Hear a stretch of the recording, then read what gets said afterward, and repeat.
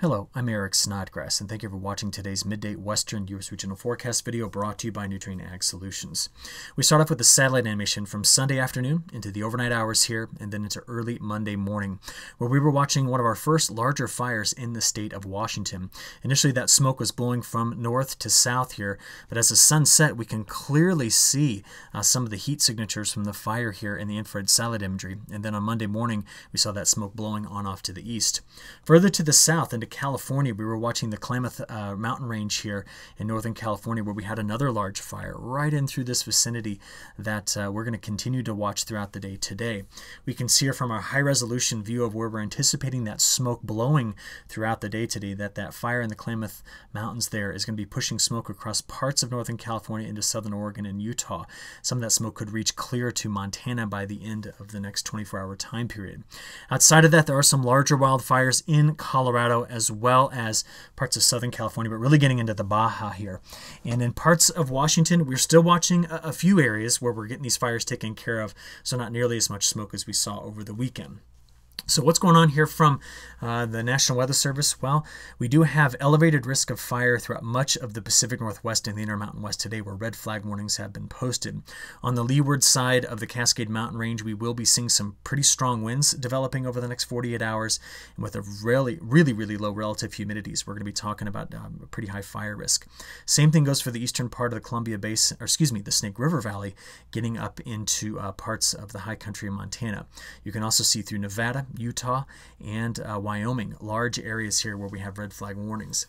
Down farther to the south, the concern here is over excessive heat, and we'll talk more about that in a few moments, but just take a look here at the Storm Prediction Center's fire weather outlook. You can see that through parts of the Columbia River Basin there, we do have a critical risk for fires later on today. To the south, from Northern California through parts of Nevada, Utah, and southern Idaho, we do have the risk for isolated dry thunderstorms. These are thunderstorms that put down not much rain, but a lot of lightning. We'll see the winds first here, though, before I show you where those storms are expected to be.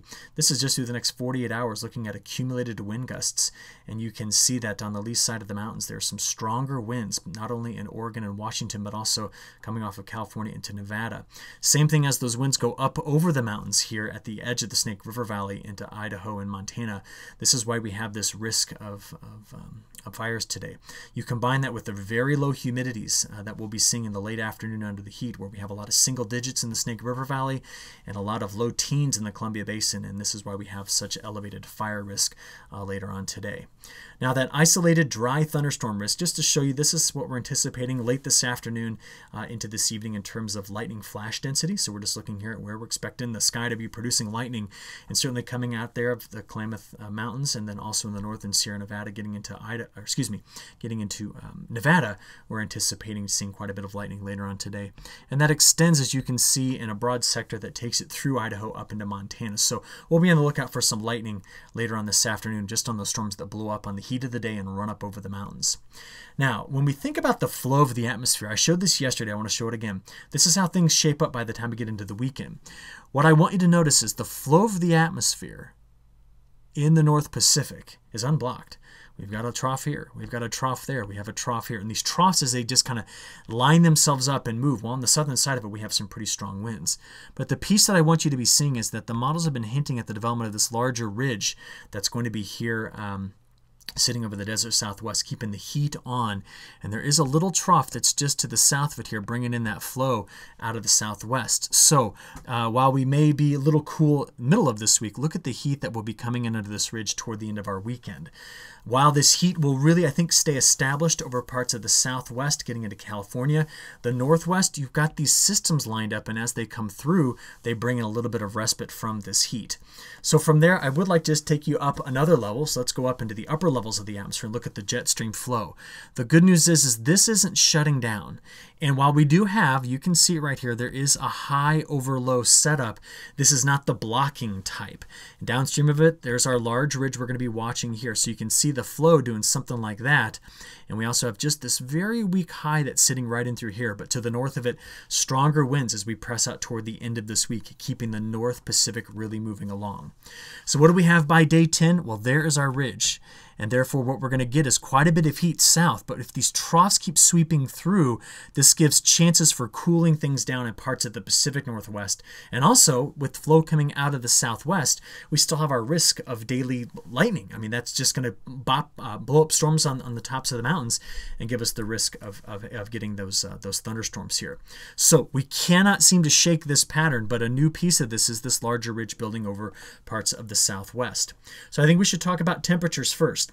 Today it's a scorcher down in Arizona, in New Mexico, and western Texas. It's also very hot in Southern California once you get into the desert. But look at the Central Valley, a lot of mid-90s there. And it's cool in parts of the Pacific Northwest, hotter when you get over toward Montana. But as we play this forward, we'll see the cooler weather still there in place. Watch it again with me. Still in place here in parts of the Pacific Northwest. But as we work our way toward the end of the week, watch, here's Wednesday, getting into Thursday, another cool one for the Northwest.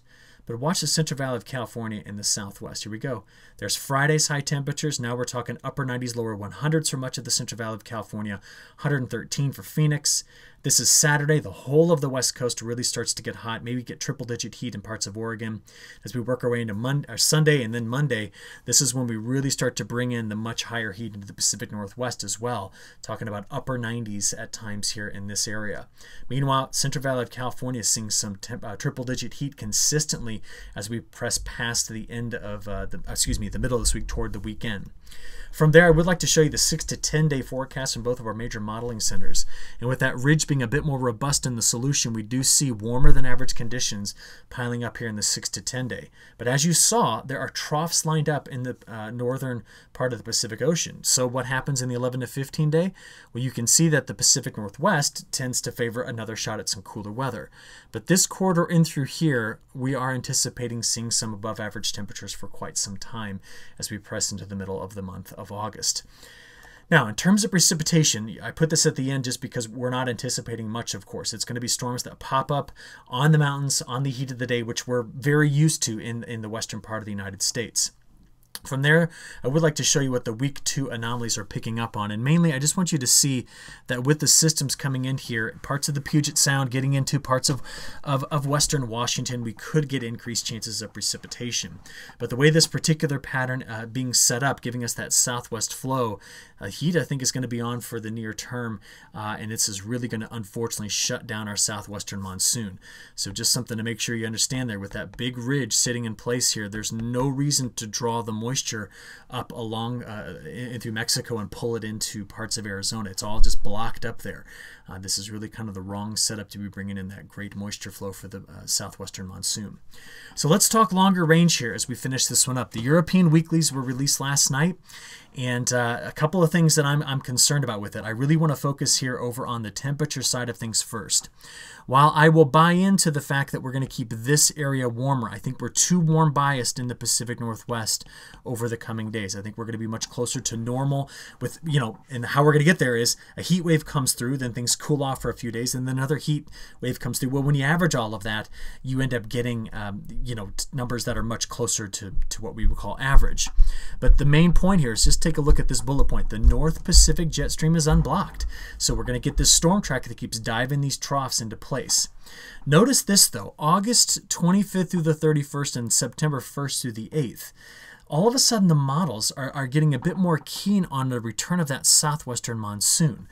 To be honest with you, I know we're looking out here pretty far in the forecast, so I always have to call this into question, but I'd have to get rid of that big ridge over the southwest in order to get that moisture to return there. So we're going to have to watch that very carefully. So I wanted to check one other modeling source to see if there's any sort of agreement here. And what's interesting is in the week 3 forecast from the CFSV2 model, well look, we have that next trough coming in here. That's why it's showing up with a slight cool bias, but then the heat comes back on once again once we get into week 4. So the CFSV2, maybe it's picking up better and not washing out this signal when we think about the way that the Northwest is going to go on a roller coaster ride with temperatures here. But the Southwest in both models is staying quite warm. Also, I don't see as strong of a signal of the southwestern monsoon in the CFSV2 model at this point. So we'll just keep looking at this. I'll keep analyzing it for the rest of the day today as I work on my new long-range analysis, which I'll release very soon, and we'll see how this all kind of plays out. Thanks for your attention once again. Have a great rest of your week, and we'll talk to you again soon. Thanks.